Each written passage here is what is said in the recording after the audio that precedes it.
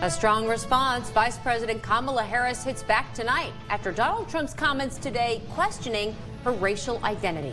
Plus, peaceful protests, the message a local advocacy group delivered tonight after the controversial death of Sonia Massey.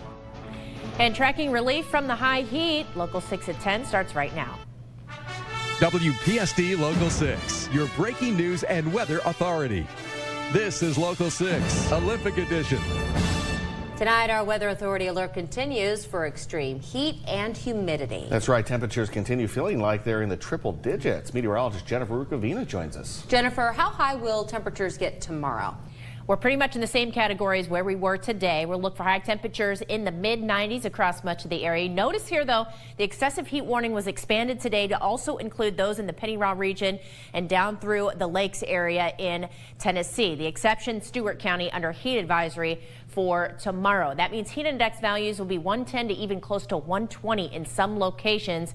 If we can get some cloud cover in here and maybe some thunderstorms during the afternoon, that will help cool a few places off. But what's so dangerous about this heat is it is cumulative. So even though yesterday, maybe today, you didn't feel any impacts from the heat, tomorrow might be that day. Those impacts continue because the overnights, we get very little relief. We're going to look at when that relief is headed our way coming up in just a few minutes. To keep track of the heat, download the Local 6 weather app. Be sure to enable push alerts. Again in Pride.